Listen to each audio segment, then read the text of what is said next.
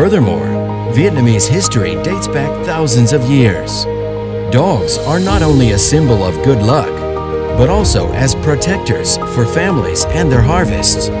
Dogs are faithful companions of Vietnamese people, not only during times of war and peace and throughout the process of nation rebuilding, but also as a part of religious beliefs and age-old honored traditions.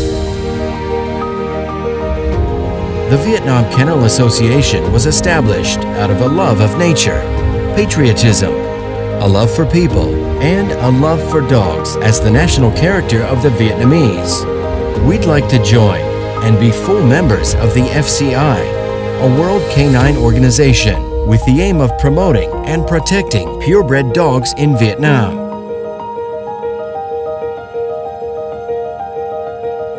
Furthermore, we'd like to encourage Vietnamese dog lovers to cultivate their affection for their dogs in the most scientific and professional way, and to raise and breed their dogs based on the dog's welfare.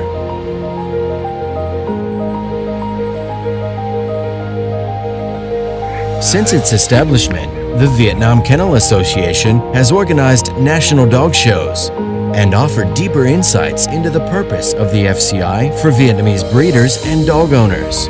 We, the VKA, have had the honor of visits by leaders of the FCI, along with many famous judges. In addition to the dog shows, we also organize annual seminars and training courses.